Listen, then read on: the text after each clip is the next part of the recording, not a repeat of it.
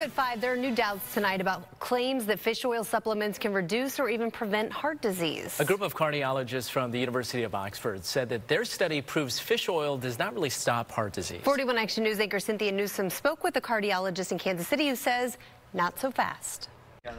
Curing heart disease is a career and passion for St. Luke's cardiologist Dr. James O'Keefe. Okay, about a couple deep breaths. When the fish oil craze hit, he jumped on the bandwagon and is also chief medical officer for a company that produces fish oil supplements. Omega-3 can be very helpful for people if they're not eating enough fish.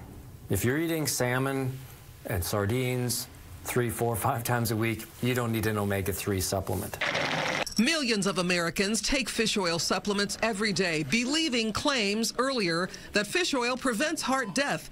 Study results from his fellow cardiologists revealed there's no proof to that claim. But there are studies, the same studies with larger numbers, including more patients in them, more studies that show that there was like a 7 to 10% reduction in adverse cardiovascular events, including cardiac deaths. The fish oil business in the United States is over $1 billion a year. Here at Nature Zone in Westport, you can buy it from $15 more than $30 a bottle.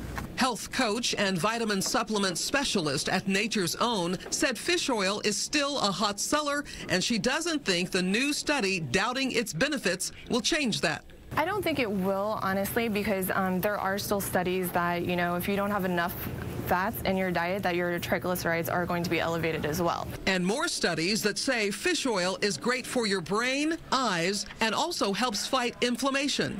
Cynthia Newsome, 41 Action News.